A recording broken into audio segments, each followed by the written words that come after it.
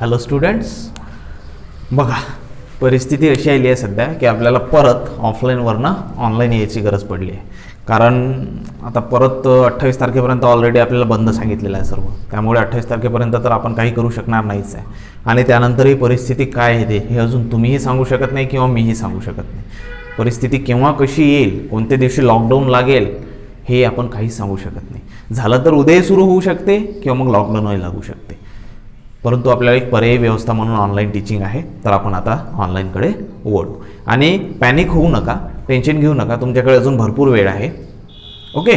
आणि त्यानंतर हा लॉकडाऊन जो आहे, जो म्हणतोय की लॉकडाऊन लागू शकतो, हो लागेल. परंतु एकदम जसं लास्ट इयरला होता, कंप्लीट एक इयर त्यामध्ये लॉकडाऊनमध्ये निघून गेलं, तसं काही होणार नाही. तुमचं लॉकडाऊन लागलंही तरी 8-10-15 दिवसासाठी लागेल अशी शक्यता आहे. जास्त एकदम कडक एकदम पूर्णपणे लॉकडाऊन निघेल किंवा जसं तुम्हाला असं भीती वाटत असेल किंवा लास्ट इयरला आपलं लॉकडाऊनमध्ये पूर्ण गेलं तर या इयरलाही तसंच होईल, तसं काही होणार नाही आहे. त्यामुळे काही असं टेन्शन घेऊ नका. ठीक आहे. तर आता आपण टॉपिककडे येऊ. बघा, आपलं रोटेशनल डायनॅमिक्स 12चं रोटेशनल डायनॅमिक्स हे चॅप्टर स्टार्ट केलं होतं आपण. ओके. तर रोटेशनल डायनॅमिक्समध्ये आपण डायनॅमिक्स ऑफ सर्क्युलर मोशन, आपल्याला माहिती आहे रोटेशनल डायनॅमिक्सचे दोन पार्ट आहेत, एक सर्क्युलर मोशन आणि एक रोटेशनल मोशन.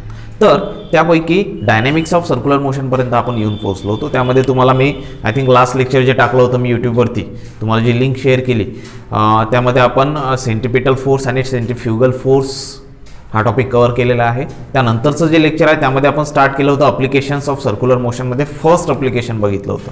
परंतु त्या लेक्चरमध्ये तुम्हाला जो फ्रिक्शनल फोर्सचा कन्सेप्ट आहे, जो म्यूचा फॉर्म्युला होता, फ्रिक्शनल फोर्स म्यू एन वाला जो फॉर्म्युला, त्यामध्ये तुम्हाला थोड्या अडचणी आलेल्या आहेत, बरोबर आहे. तर तो जो टॉपिक आहे हा थोडा 11th आहे. 11च्या टॉपिकमध्ये 11च्या चॅप्टरमध्ये तो जो फ्रिक्शनल फोर्सचा टॉपिक आहे तो आलेला आहे. त्याचा फॉर्म्युला पण 11th डिराईव्ह केलेला आहे. ठीक आहे. तर आता एक काम करू आपण, जे रोटेशनल डायनॅमिक्स चॅप्टर स्टार्ट केलं होतं, तुम्हाला आधी सांगितलं होतं आपले दोन्ही 11th आणि 12th सायमल्टेनियसली चालतील. म्हणजे एक तास 11th होईल, एक तास 12th होईल. त्यानंतर MCQs वगैरे या सर्व गोष्टी, तुम्हाला प्लॅनिंग कशी आहे आपली मी ऑलरेडी सांगितलं होतं. परंतु आता ही परिस्थिती अशी आली आहे त्यामुळे आपल्याला ऑनलाईन यायची गरज पडली आहे. ठीक आहे. तर आता आपण थोडंसं जो रोटेशनल डायनॅमिक्स चॅप्टर आपण 12चं स्टार्ट केलं होतं त्याला थोडंसं बाजूला ठेवू आणि जे आपलं 11चं मोशन इन प्लेन हे चॅप्टर सुरू होतं त्यामधला जो टॉपिक सुरू होता त्या टॉपिकला आपण थोडं समोर कंटिन्यू करू. आणि नंतर हे झाल्यानंतर परत आपण रोटेशनल डायनॅमिक्स या चॅप्टरवर येऊ. होप सो येणाऱ्या 8-10 दिवसातच लॉकडाऊन लागायला नको, लगेच आपला क्लास सुरू झाला ऑफलाईन, तर त्यानंतर तर टेन्शनच नाही आहे, तुम्हाला माहिती आहे. परंतु आता थोडंसं ऑनलाईन आहे त्यामुळे थोड्या ह्या अडचणी येतील, त्या थोडं तुम्हाला मॅनेज करावं लागेलच. ओके. चला बघा, मग आपला लास्ट टॉपिक जो होता मोशन इन प्लेन या चॅप्टरमधला, आय थिंक आपण रिलेटिव्ह व्हेलॉसिटीचा कन्सेप्ट बघितला आणि त्यावरचे बरेचसे MCQचा स्टडी आपण केला. ओके. त्यानंतर आता समोर आपण काय बघणार आहे लक्ष द्या. आता आपण आपला टॉपिक कंटिन्यू करणार आहे, तो म्हणजे कोणता, तर तुमचं एक्सप्रेशन्स राहिलेले आहेत काही expressions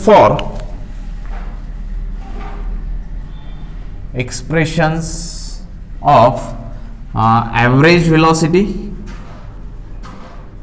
velocity and instantaneous velocity. Average velocity and instantaneous velocity. तर पहा, 11चा टॉपिक आहे हा मोशन इन प्लेन या चॅप्टर मधला टॉपिकला आपण समोर करणार आहे. त्यामधले आपण रिलेटिव्ह व्हेलॉसिटीचा कन्सेप्ट बघितला, त्यावरचे MCQs पण सॉल्व्ह केले. आता आपण थोडा एक एक्सप्रेशन्स आहेत ते एक्सप्रेशन्स सॉल्व्ह करणार आहोत. ओके.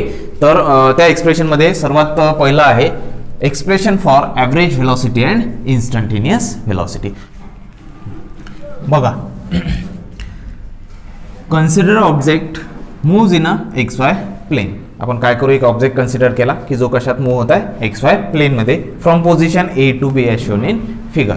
या फिगरमध्ये दाखवल्याप्रमाणे आधी सुरुवातीला ऑब्जेक्ट होता at position A. After some time it reaches at position B. Okay. Now these are the coordinates. बघा, या पोझिशन ए चे कोऑर्डिनेट कोणते, हा x1 कोऑर्डिनेट x ॲक्सिसवर आणि हा y1 coordinate y ॲक्सिसवर.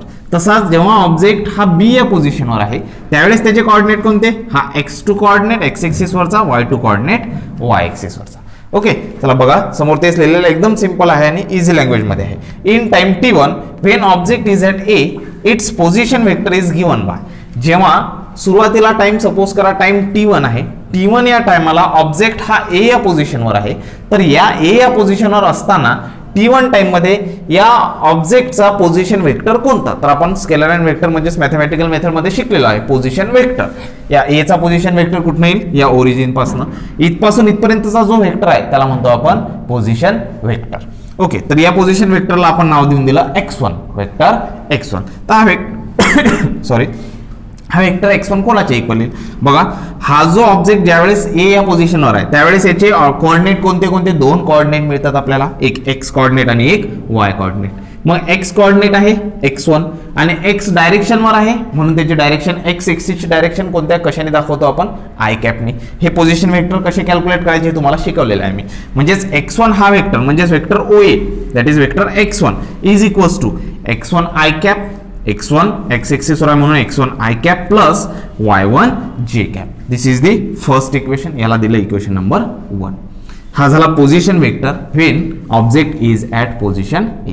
Now similarly in time t2 when object reaches at b, जेव्हा time t2 मध्ये object हा b या पोझिशनवर जाऊन पोहोचला त्यावेळेस त्याचा पोझिशन वेक्टर कोणता, that position vector is OB and this position vector is denoted by here by letter x2, vector x2 म्हटलं त्याला आपण. मग हा पोझिशन वेक्टर काय होऊन येईल सांगा बरं. Vector x2 is equals to x2 i cap plus y2 j cap. बघा vector x2 is equals to x2 i cap plus y2 j cap. This is equation number 2, याला दिला आपण इक्वेशन नंबर 2. हे काढले आपण जेव्हा ए वर आहे आणि जेव्हा बी वर आहे त्यावेळेस दोघांचे काय काढले आपण, पोझिशन वेक्टर. आता ऍक्च्युअल मध्ये आपल्याला एक्सप्रेशन कशाचं सॉल्व्ह करायचं आहे, तर एक्सप्रेशन पाहिजे आपल्याला सुरुवातीला बघू आपण ॲव्हरेज वेलॉसिटी. तर average velocity is given bye we know that V average is equals to delta x upon delta T. Delta x upon delta T आहे हे आपण शिकलेलं आहे. हे याचं फॉर्म्युला आपल्याला माहिती आहे ॲव्हरेज वेलॉसिटीचा. म्हणजेच ॲव्हरेज वेलॉसिटी जर काढायची असेल तर आपल्याला काय काढावं लागेल, delta x. Delta T easily निघून जाईल. सुरुवातीला टाइम t1 होता, नंतर टाइम t2 होता. डेल्टा टी होऊन जाईल t2 minus t1. Delta T काय होऊन जाईल t2 मायनस t1. राहिला प्रश्न कशाचा, डेल्टा एक्सचा. मग डेल्टा एक्स म्हणजेच हा नेमका आहे काय, तर डेल्टा एक्स आहे हा डिस्प्लेसमेंट वेक्टर. शिकलो आपण डेल्टा एक्स कोणता आहे, डिस्प्लेसमेंट वेक्टर. मग बघा फिगरमध्ये ए आणि बी चा डिस्प्लेसमेंट वेक्टर कोणता येईल, यस कोणता येईल, vector AB. Vector AB is the displacement vector of particle of object when it is reaches from A to B. बघा मग हा आपल्याला कळावा लागेल आणि तो कशाचा येऊन जाईल, vector x2 minus vector x1. बघितलेला आपण हा वेक्टर x2 आहे, याच्यातून वेक्टर x1 मायनस करा, तुम्हाला कोणता वेक्टर भेटून जाईल, वेक्टर AB मिळेल. आणि तो वेक्टर AB असेल याला आपण डिनोट करतो डेल्टा एक्स न, which is equals to vector x2 minus vector x1. तर बघा हे काढलं की आपल्याला एक्सप्रेशन मिळून जाईल.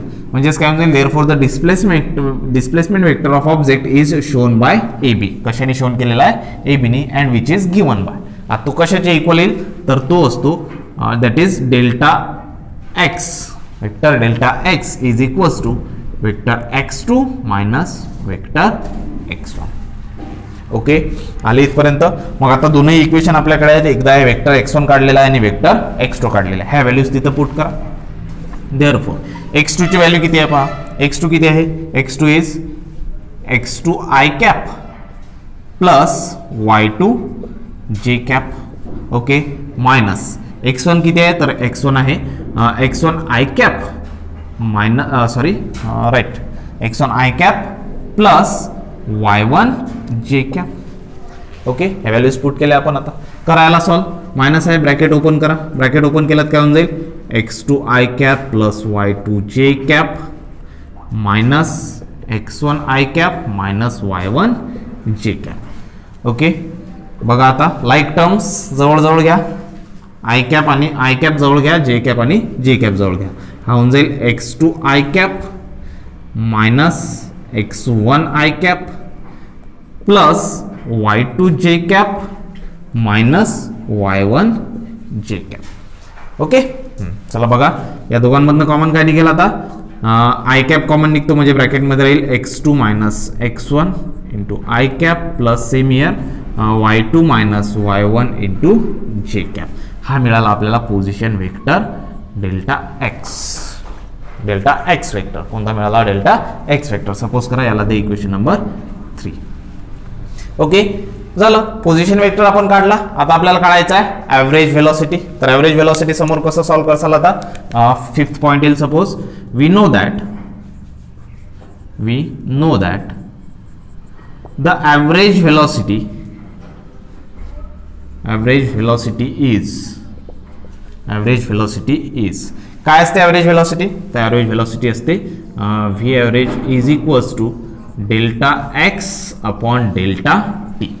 v average is equals to delta x upon delta t is equals to, मग आता हे कशाचे इक्वल पहा, delta x upon delta T. Delta x ची व्हॅल्यू किती आहे, x2 minus x1 i cap plus y2 minus y1 जे cap. Okay, आणि डेल्टा टी म्हणजेच काय, t2 मायनस t1 म्हणजेच डेल्टा एक्स अपॉन याला आपल्याला डेल्टा टी करावं लागेल आणि याला डिवायडेड बाय डेल्टा टी. याला जर का डिवायडेड बाय डेल्टा टी केलं याचा मिनिंग काय, तो डेल्टा टी याला पण आहे डिवाइड मध्ये आणि डेल्टा टी याला पण आहे डिवाइड मध्ये. म्हणजेच काय येईल पहा, तुम्हाला एक्सप्रेशन मिळेल x2 minus x1 upon t2 minus t1 आणि हा i cap plus y2 minus y1 upon t2 minus t1 into जे cap. Okay, x2 minus x1 upon t2 minus t1 i cap plus y2 minus y1 upon t2 minus t1 जे cap. मिळालं हे expression. Okay, आता या expression मध्ये हा implies v average velocity is equals to x2 minus x1 t2 minus t1. x2 minus x1 म्हणजेच काय, change in displacement. t2 minus t1 म्हणजेच काय, चेंज इन टाइम. म्हणजेच काय आहे, ॲव्हरेज व्हेलॉसिटी आहे. ही काय, ॲव्हरेज व्हेलॉसिटी आहे, परंतु कोणत्या डायरेक्शननी आहे, आय कॅप आहे म्हणजे कोणत्या डायरेक्शननी आहे, एक्स डायरेक्शननी. म्हणजे ज्यावेळेस पार्टिकल हा एक्स डायरेक्शननी मूव्ह होतो त्यावेळेस त्याची एक्स डायरेक्शनला मूव्ह होत असताना व्हेलॉसिटी किती, तर x2 minus x1 upon t2 minus t1 i cap आहे म्हणजेच कोणती, एक्स डायरेक्शननी. म्हणून मी त्याला असं म्हणतो v average in x direction. याला काय म्हणू आपण, v average in x direction plus इथं काय येईल मग same v average in y direction. v average in x direction and v average in y direction असं याला म्हणू आपण इथं, इन x डायरेक्शन आणि इन y डायरेक्शन. तर ठीक आहे, याला आपण चालेल x डायरेक्शन इथं आय कॅप ठेवतो plus v average in y direction जे कॅप. ओके, ठीक आहे, हे तुम्हाला मिळालं वेलोसिटी. ओके, हे झालं इक्वेशन नंबर 4. ठीक आहे, पहा समोर. मग आता असं जर का हा एक वेक्टर फॉर्म आहे, आपण शिकलेला वेक्टर फॉर्म तुम्ही बघितलेला आहे. सपोज तुम्हाला असं दिलेलं असेल, vector A is equals to 2i cap plus 3j cap, 2i cap plus 3j cap. तर मग वेक्टर ए ची व्हॅल्यू किती, म्हणजेच वेक्टर ए चं मॅग्निट्यूड काढायचा फॉर्म्युला काय. तर या फॉर्मॅट मधले मॅग्निट्यूड काढायचा फॉर्म्युला आपण शिकलेला आहे. सरळ सरळ काय करतो आपण, under route of 2 square plus 3 square. This is the formula to calculate the magnitude. मग तसंच इथं ॲव्हरेज व्हेलॉसिटी आहे. तर ॲव्हरेज व्हेलॉसिटीचं हा एक व्हॅल्यू आहे सपोज, आणि आय कॅप प्लस ही दुसरी व्हॅल्यू आणि जे कॅप. मग याचं आन्सर काय, magnitude of average velocity is given by, तेच आपलं एक्सप्रेशन आहे. 6th point, therefore the magnitude of average velocity is given by, magnitude of average velocity is given by. किंवा तुम्ही एक काम करा, v average याला म्हणा 1 आणि v average याला म्हणा 2, v1 आणि 2. म्हणजे आपल्याला i कॅप आहे म्हणजे समजतं x एक्सिस वर आहे, j कॅप आहे म्हणजे समजतं y एक्सिस वर आहे. ओके, ठीक आहे. मग पहा, v average 1 आणि v average 2. तर काय येईल याचा answer, v is equals to under route of काय होऊन जाईल, v1 square plus v2 square. v average is equals to under route of v1 square plus v2 square. This is the required expression. हेच expression आहे कशाचं, average व्हेलॉसिटीचं, की जे आपल्याला काढायला सांगितलं, एक्सप्रेशन फॉर ॲव्हरेज व्हेलॉसिटी. म्हणजे सरळ सरळ तुम्हाला क्वेश्चन आला,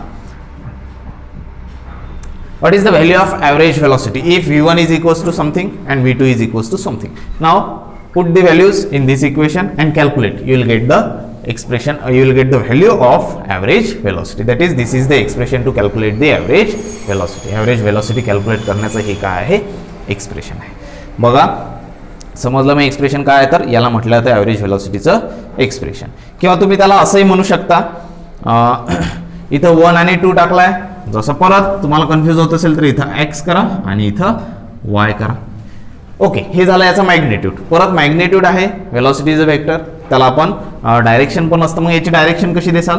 since its direction is given by, since its direction is given by. Direction कशी कॅल्क्युलेट करतो आपण? Bye angle. आणि फॉर्म्युला आपण काढलेला कोणता? टॅन वाला. Tan theta is equals to, इथे काय होऊन जाईल मग? Tan theta is equals to Vy upon Vx. या एक्सप्रेशनचा वापर करून कशाचे व्हॅल्यू मिळून जाईल तुम्हाला? डायरेक्शन. डायरेक्शन नेमकी कुठं आहे म्हणजे theta. Tan theta is equals to Vy upon Vx. Okay, समजलं सर्वांना? ठीक आहे. तर हे आहे expression for average velocity. Average व्हेलॉसिटीचं expression. बघा, फास्टली लिहून घ्यायचं असेल तर तुम्ही त्याचा स्क्रीनशॉट काढून घ्या आणि लगेच नोट डाऊन करून घ्या. ठीक आहे. आता हे एक्सप्रेशन आपण बघितलं इन्स्टंटेनियस व्हेलॉसिटी, ॲव्हरेज व्हेलॉसिटीचं. आता समोर आपण बघू इन्स्टंटेनियस व्हेलॉसिटीचं एक्सप्रेशन. एकदम इझी आहे. बघा, फक्त x1 वेक्टर काढला, x2 वेक्टर काढला, आपण डिस्प्लेसमेंट वेक्टर काढला, x2 - x1 तो एवढा आला आणि divided by time, because we know that average velocity is delta x upon delta T. आणि त्यावरनं आपण, हे आपलं मॅथमॅटिकल मेथडचं नॉलेज आहे. हे कशावरून आणलं आपण? Under route of vx² + vy², कारण आपण मॅथमॅटिकल मेथडमध्ये हे शिकलेलो आहे. ठीक आहे. चला मग आता आपण बघू समोर म्हणजेच कोणतं? Instantaneous velocity. बघा, आता बघू instantaneous व्हेलॉसिटीचं expression. Okay, average velocity आणि इन्स्टंटेनियस व्हेलॉसिटीमध्ये तुम्हाला फरक चांगल्या प्रकारे माहिती आहे काय आहे, तर आपण शिकलेला आहे, पूर्णपणे डिटेलमध्ये बघितला आहे. तर पहा, आता आपण बघू इन्स्टंटेनियस व्हेलॉसिटीचं एक्सप्रेशन. तर आपण असं कन्सिडर करू, ऑब्जेक्ट जो आहे तो XY प्लेनमध्ये मूव्ह करत आहे, मोशन करत आहे. आधीच सांगितलं, स्ट्रेट लाईन मोशनही असू शकतं, प्रोजेक्टाईल मोशनही असू शकतं, कर्व पाथमध्ये म्हणजे प्रोजेक्टाईल मोशनमध्ये कर्व पाथमध्ये त्याचं मोशन असू शकतं. ओके, तर इन्स्टंटेनियस व्हेलॉसिटी कॅल्क्युलेट करायचा याचा अर्थ आपल्याला त्याची एखादी कोणती तरी पर्टिक्युलर पोझिशन कन्सिडर करावं लागेल आणि त्या पोझिशनवर त्या इन्स्टंटला त्याची व्हेलॉसिटी किती आहे ते कॅल्क्युलेट करावं लागेल. तीच असेल त्याची इन्स्टंटेनियस व्हेलॉसिटी. ओके, मग एक ऑब्जेक्ट आपण कन्सिडर केला की जो XY प्लेनमध्ये मूव्ह होत आहे, हा त्याचा पाथ आहे. सपोज या कर्व पाथमध्ये तो काय होत आहे? मूव्ह होत आहे. इथपासून अशा कर्व पाथमध्ये तो मूव्ह होत आहे. तर पहा, मग आता कर्व पाथमध्ये जर तो मूव्ह होत असेल तर आपल्याला इन्स्टंटेनियस व्हेलॉसिटी पाहिजे. कोणती व्हेलॉसिटी? इन्स्टंटेनियस. सपोज हा असा कर्व पाथमध्ये मूव्ह होत आहे. ज्यावेळेस ऑब्जेक्ट हा इथपर्यंत येऊन पोहोचला, त्यावेळेस याची इन्स्टंटेनियस व्हेलॉसिटी किती ते कॅल्क्युलेट करायचं आहे. मग तुम्हाला शिकवलेला इन्स्टंटेनियस व्हेलॉसिटी कर्व पाथ जर का असेल तर इन्स्टंटेनियस व्हेलॉसिटीची डायरेक्शन कशी असते?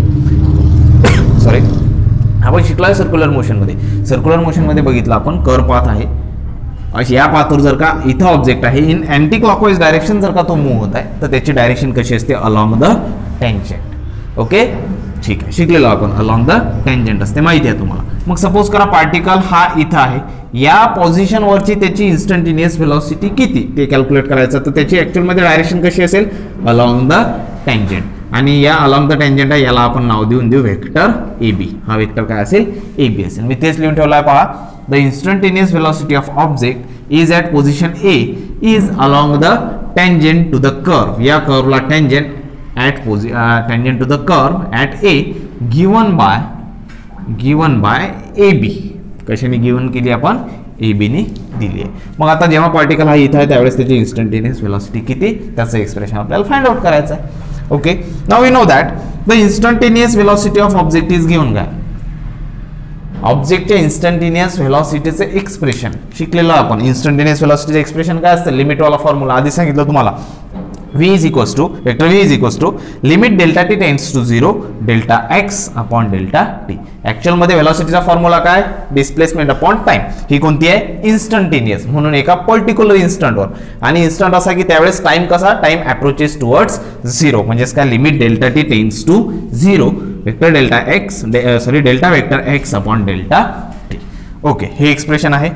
ठीक आहे, मग या एक्सप्रेशनला आपल्याला समोर सॉल्व्ह करायचं आहे. तर एक्सप्रेशनला समोर सॉल्व्ह केला तर तुम्हाला माहिती आहे काय येईल?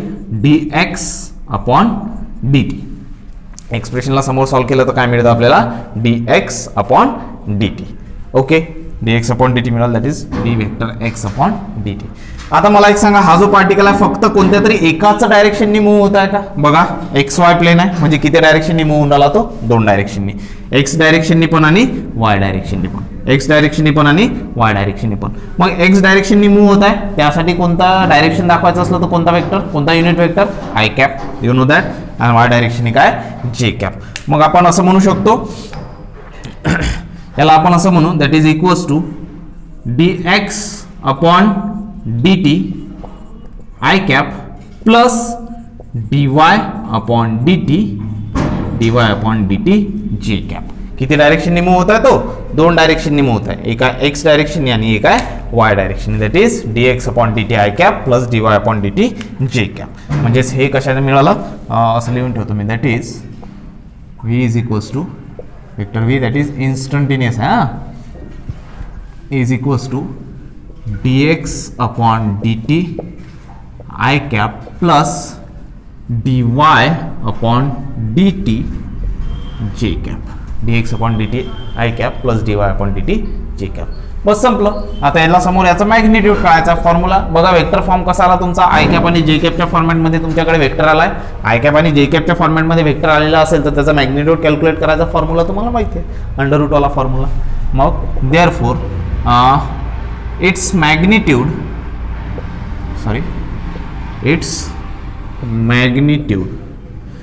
Is given by, it's magnitude is given by. काय मिळेल तुम्हाला सांगा? v instantaneous is equals to magnitude काय असतं? अंडर रूट ऑफ याचा स्क्वेअर आणि याचा स्क्वेअर. म्हणजे इथं काय आहे? dx अपॉन dt चा square plus dy upon dt चा स्क्वेअर. हे झालं याचा फॉर्म्युला. कशाचा फॉर्म्युला आहे हा? इन्स्टंटेनियस वेलोसिटीचा. कशाचा फॉर्म्युला आहे? Instantaneous वेलोसिटीचा. dx upon dt square plus dy upon dt चा square. This is the formula of instantaneous velocity of object when object is moving in xy plain. When object is moving in xy plain. Okay, ठीक आहे. ही झाली याची magnitude. मग परत जसं आपण आधी ॲव्हरेज वेलोसिटीमध्ये काढलं होतं, डायरेक्शन पण काढली होती. Therefore its direction is given as. आता याची डायरेक्शन कशी मिळेल? काय मिळेल याची डायरेक्शन सांगा. परत कोणता फॉर्म्युला आहे? Tan theta is equals to vy upon vx. म्हणजे vy च्या जागी काय इथं? dy upon dt divided by dx upon dt. मग याला सॉल्व्ह करसाल dt कॅन्सल होतं. काय मिळतं तुम्हाला? काय मिळतं बघा, tan theta is equals to dy bye dx. tan theta is equals to dy by dx. This is the expression for direction. This is the expression for direction of object. याचे direction काढायचे असेल, instantaneous velocity आहे ज्या वेळेला particle कोणतं motion करत आहे, म्हणजेच कशात मोशन करत आहे? XY प्लेन मध्ये मूव्ह होत असतानाचं त्याचं एक्सप्रेशन. हे झालं expression for direction. This is the expression for magnitude. Okay, तर हे दोन एक्सप्रेशन आहेत. कोणाकोणाचं? एक्सप्रेशन फॉर ॲव्हरेज वेलोसिटी आधी बघितलं आणि आता बघितलं आपण इन्स्टंटेनियस वेलोसिटी. सेम असंच एक्सप्रेशन तुम्ही कशाचं कॅल्क्युलेट करसाल? ॲव्हरेज ॲक्सेलरेशन आणि इन्स्टंटेनियस ॲक्सेलरेशन. तर ते एक्सप्रेशन तुम्हाला स्वतःला फाइंड आउट करायचं आहे. ते तुमच्यासाठी होमवर्क आहे. बस याच मेथडने जायचं आहे. इझी आहे. आधी आपण जे एक्सप्रेशन बघितलं ते एक्सप्रेशन होतं ॲव्हरेज वेलोसिटी. आता बघितलं ते आहे instantaneous velocity.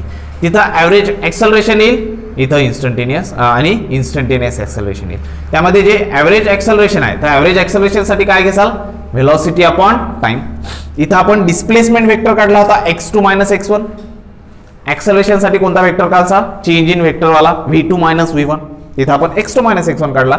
Average ॲक्सेलरेशनसाठी काढसाल v2 - v1. त्याला डिवायडेड बाय टाइम आहेच t2 - t1. त्यावरनं तुम्हाला मिळून जाईल ॲव्हरेज ॲक्सेलरेशनचं एक्सप्रेशन. नंतर परत येसाल इन्स्टंटेनियस ॲक्सेलरेशनवर. तर इन्स्टंटेनियस ॲक्सेलरेशनसाठी आपण काय काढला होता? इथं व्हेलॉसिटी वेक्टर काढला. इन्स्टंटेनियस ॲक्सेलरेशनसाठी तुम्हाला काय काढावं लागेल? इन्स्टंटेनियस ॲक्सेलरेशनचा फॉर्म्युला काय आहे? Velocity upon time. Instantaneous ॲक्सेलरेशनचा formula काय? Velocity upon time. मग इन्स्टंटेनियस ॲक्सेलरेशनचा फॉर्म्युला तिथं वापरसाल. Vector acceleration is equals to काय असतं? Limit delta T tends to 0. इथं आला होता delta x upon delta T. इथं तुम्हाला ॲक्सेलरेशन इन्स्टंटेनियस ॲक्सेलरेशन मध्ये येऊन जाईल delta V upon delta T. मी इथं डेल्टा व्ही ची व्हॅल्यू पुट करा, तुम्हाला कशाचं एक्सप्रेशन मिळून जाईल? सेम आय कॅप आणि जे कॅपच्या फॉर्मॅटमध्ये, आणि असंच तुम्हाला त्याचं एक्सप्रेशन मिळून जाईल. तर ते तुम्हाला होमवर्क आहे, ते तुम्ही होमवर्क सॉल्व्ह करा आणि लगेच मला शेअर करा. त्यामध्ये काही अडचणी असेल तर कॉन्टॅक्ट तुम्ही करू शकता.